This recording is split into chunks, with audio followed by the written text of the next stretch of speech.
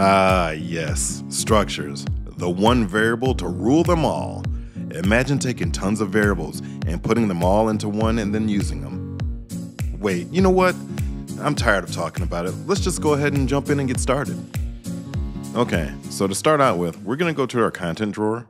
We're going to go to our third person, blueprints. And again, this is a 5.4 third person project. And we're going to right click right here and we're going to select, let's see, blueprint. So we're going to select our blueprint and we're going to select structure. Now we're going to name this S underscore character info. And we're going to do a Control-Shift-S to save. Now, let's go ahead and double click and open this up. Drag this up here. And what we want to do is we're going to add about, let's see, I want to say it's 5 different variables inside of a structure. Now, a structure is just basically a variable that holds a bunch of variables. Think of it as the one variable that rules them all. So let's go ahead and add our different variables here. We add 4. And for the first variable, we're just going to start by naming everything first. So we're going to call this one, we're going to say name. Next one, we're going to double click, make sure that's highlighted. We're going to do age. And then we're going to do ID.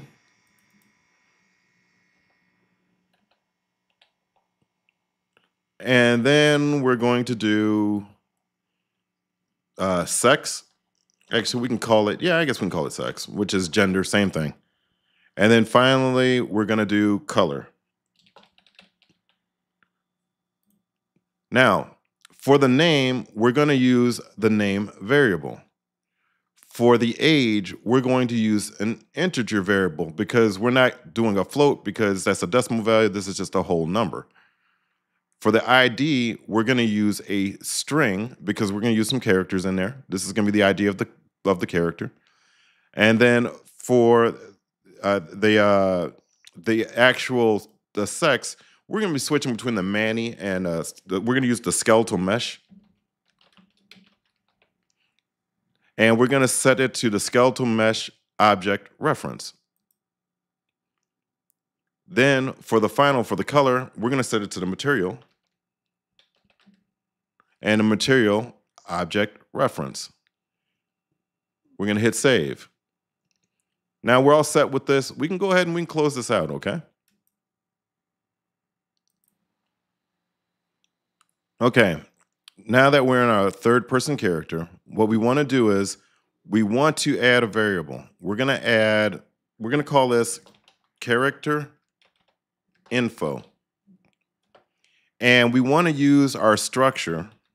So type in S and then character info. We want to set this here and do a compile and save. Now, before we get too wrapped up in this, let's go ahead and start by doing our 1 key. And this is what we're going to use to switch between our 2 actors, okay? So while we're here, we can also do the flip-flop.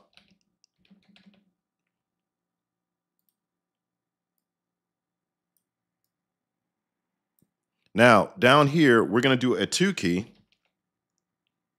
And this is going to be our reset logic, okay? And I'm going to do this first because it's simple and quick and easy to do. So first thing we're going to do is we're going to grab our mesh, drag it right here. And then we're going to drag off of it and we're going to set skeletal mesh asset.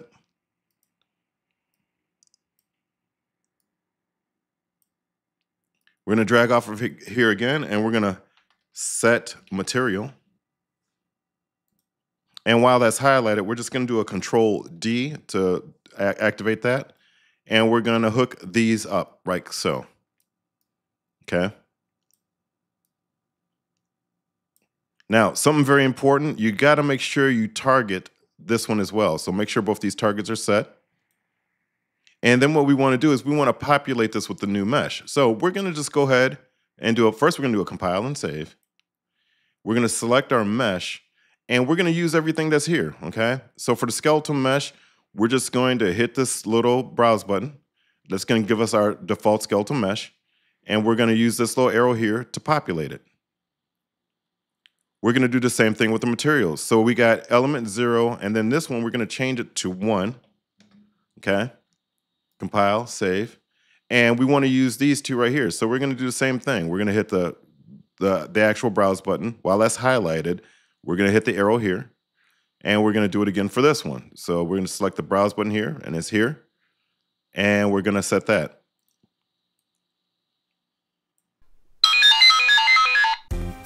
Okay, sorry about the interrupt. Since we've completed our reset logic and got the basic setups going, now I'm just trying to show you what's going to be happening later in the video. And it's going to look a little something like this. Okay, if you are enjoying the content, subscribe. If you like the video, then like the video. All right, back to the video.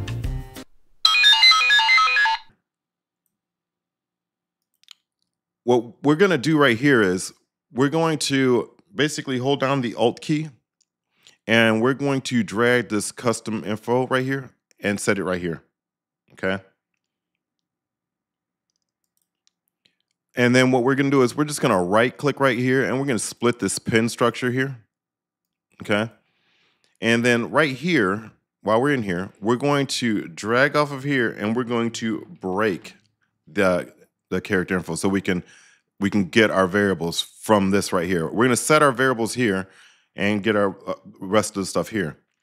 Now, right here, we're going to do a print string. And then for this print string, what we want to do is, let's see, we're going to make sure this says 10 seconds. That's how long I want it to stay up. And we can connect it up. And then I think for this default one here, because this is gonna basically be the name string. We're going to set this to I guess we can set it to maybe a white color. Or actually, yeah, we'll set it to white for now. And then what we're going to do is we're going to minimize this because this is going to be our default. And we're just going to do a Control D for duplicate. And we're going to add that. And then what we want to do is we want to highlight both of these and then do a Control D again.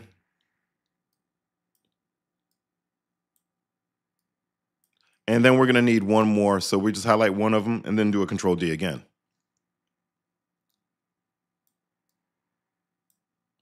Okay. Now, to keep everything simple, all we're going to do is, let's see, we're going to drag this over a little bit. We're just going to connect everything up. So this first one's going to be our name, and it's going to instantly convert.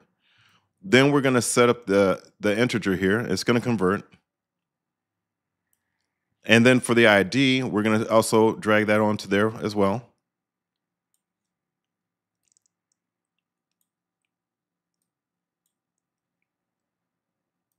Okay, and then for this next part here, what we want to do is we want to grab our skeletal mesh like we did in our reset logic, and we're going to set it here. And we're going to drag off of here, and we're going to get the same things as before. So skeletal.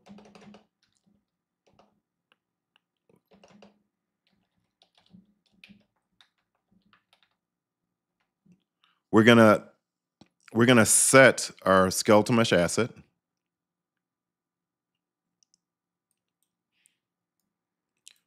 And then we're also going to set material.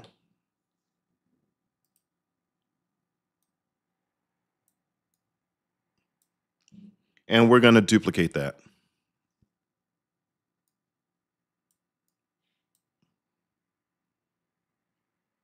And then we'll make sure that we add the target. Make sure we hook this up as well. Okay, so for this right here, we're just gonna, for this last part here, we're just gonna put male. And then we're gonna say black, because we're gonna just make the character completely jet black from the default starter material, okay?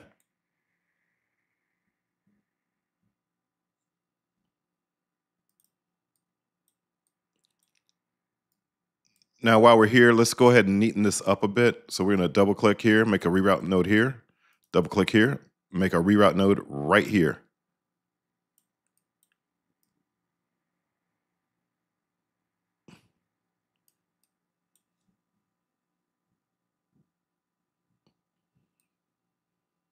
Oh, and then what we're gonna do is, okay, and actually, let's see, I'm gonna clean this up a bit.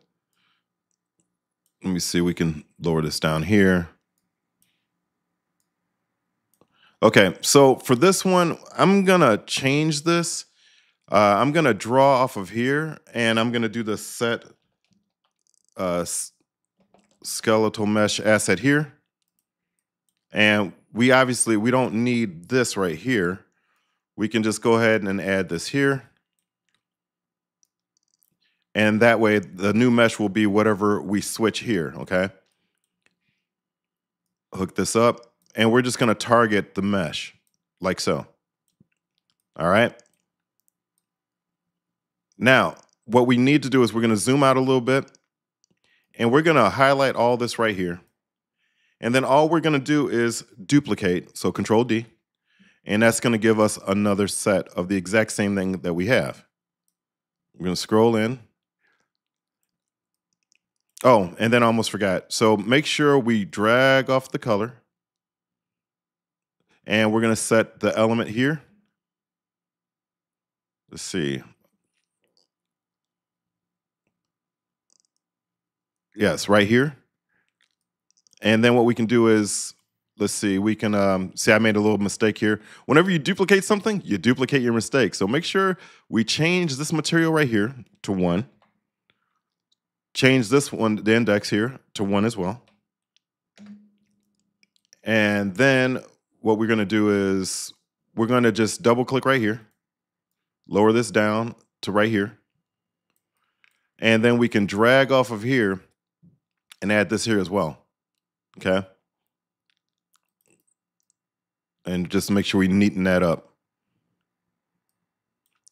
And we're gonna do the exact same thing for what's here. So let's grab the color, set it here, create a reroute node, drag this down right here, then drag this one to right here. Double click, make it nice and neat. So that this is just to help us for troubleshooting. That's why you want to keep your code somewhat neat.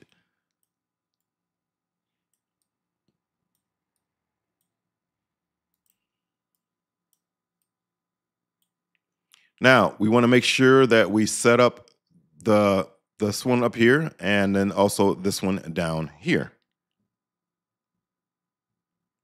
Now, we're going to have to populate this so our character can change. So we're going to start here by going John Doe. And we're going to say John Doe is 25. We're going to say that, let's see, we're going to use the male Quinn for this one because it's John Doe. So we're going to grab our mesh here, and we're going to go to the meshes and browse to it. And then we can see here we've got simple Manny.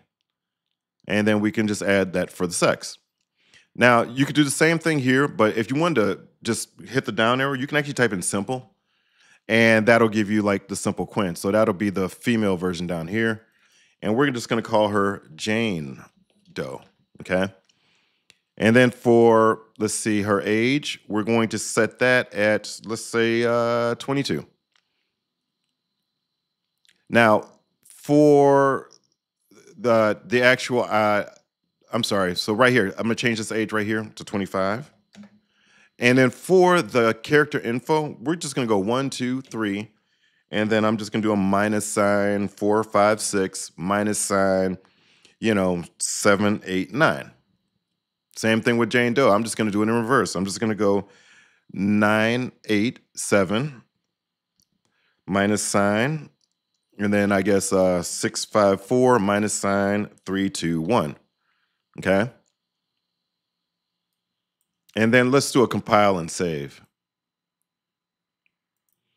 Now, for the character's color, for the male, I'm just going to use, I guess it's called background.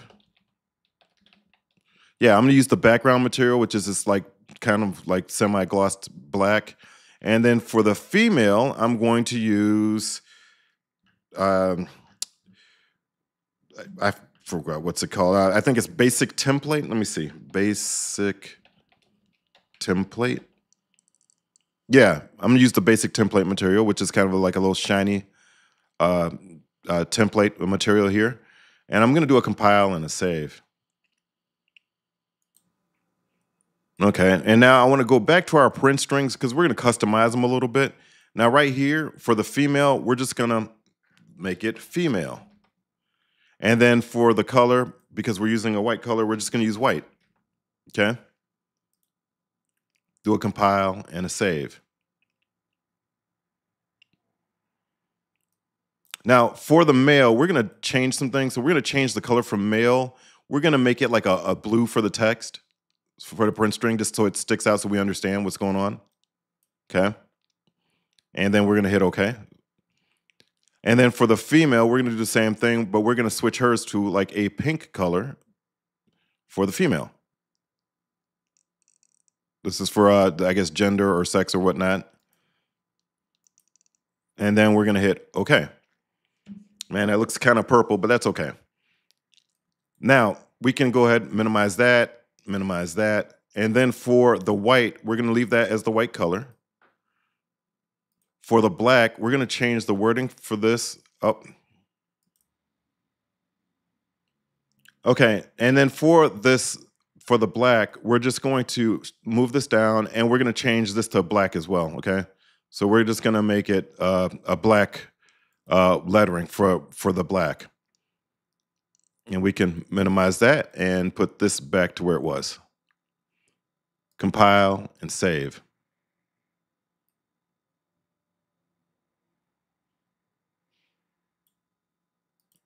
Now, we're going to change a couple more colors here. So for the ID, which is where this is connected, we're going to change this to, let's say, a purple. Okay? And actually, while we're here, let's open that back up. We're just going to do a Control-C, highlight that, Control-C. We can hit OK. And we're going to make this one exactly the same as it.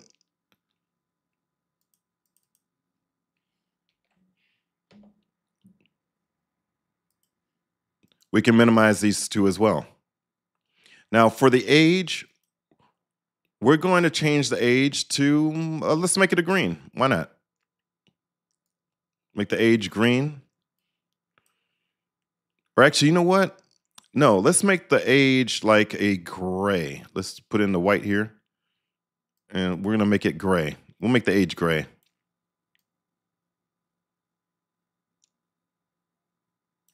And we're going to copy this right here, do a Control-C, and hit OK. And we're going to do the same thing for the age up here.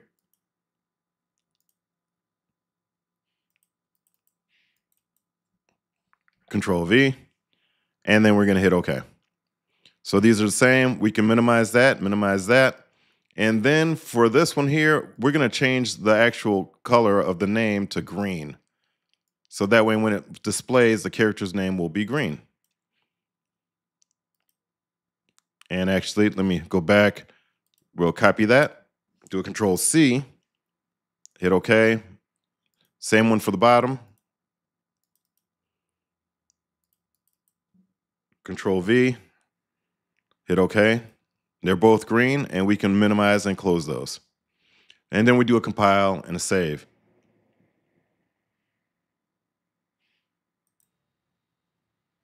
Okay, now it's time to go ahead and let's go ahead and test out our structures and see if we can see all of our information. All right, so let's go ahead and test it out. So if we hit the 1 key once, you're gonna see that we have a black male with his ID and his age and name in the upper left-hand corner. If we hit it again, we've got it back to the female, which is a white female with her ID, 22 years old, Jane Doe. And if we hit the 2 key, we're back to our normal, our default mesh. So that's how you can use structures, and I hope this tutorial is very valuable to you. And check out this video that I'm posting here, and I'll see you in the next video. Take care. Bye-bye.